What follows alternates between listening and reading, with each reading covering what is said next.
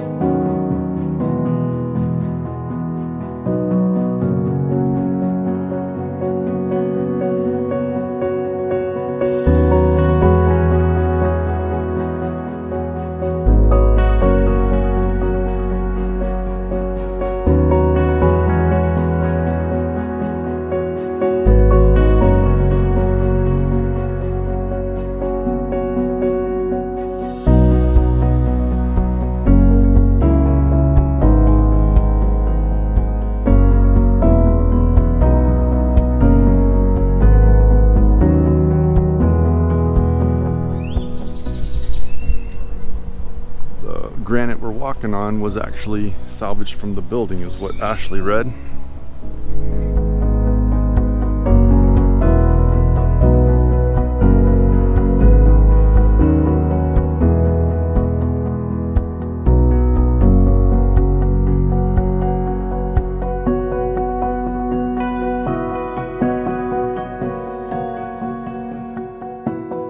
This chain link fence was originally installed around the area that is now the reflecting pool and the field of empty chairs to protect the site. The fence stood for more than 4 years, becoming notable as a place where visitors left stuffed animals, poems, keychains, and other items and tributes. During the construction of the outdoor memorial, 210 feet of this fence was moved to the west side of the memorial. The remainder of the fence was put in storage. Visitors may still leave small items along the fence. The mementos are periodically collected, cataloged, and stored.